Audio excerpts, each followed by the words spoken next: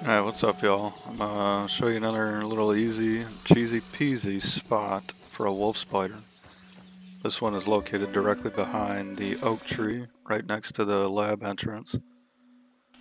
It's a funny thing with spiders in this game, they have a lot of pathing problems whether you're directly above them or below them. And you see here I screwed up.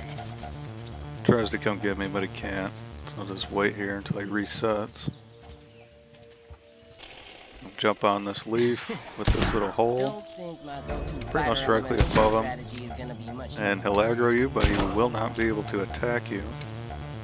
So it's a safe spot if you ever need to farm these guys for whatever reason, get some spider parts, whatever. There's a milk molar directly below me. I've already cracked it open, but if you guys need one of those, that's another location. So this was the best way I found. I actually found this guy because we were jumping back over to get to the lab after we got a pond chip in front of mine. And we had to jump over this spot. And he didn't aggro me, but he aggroed my buddy. Of course he couldn't move, but I said, you know what, let me try to get back here.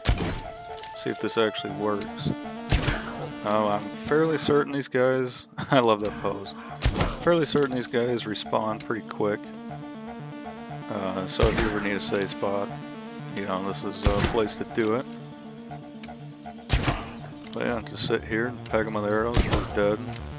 Make sure you got enough. These things terrify me. They're the only bastards in the lower yard that still give me some trouble.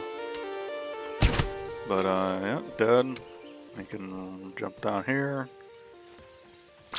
Loot the carcass. There will be a molar right there. But yeah, if you guys ever need parts, whatever, that's an easy spot to get them.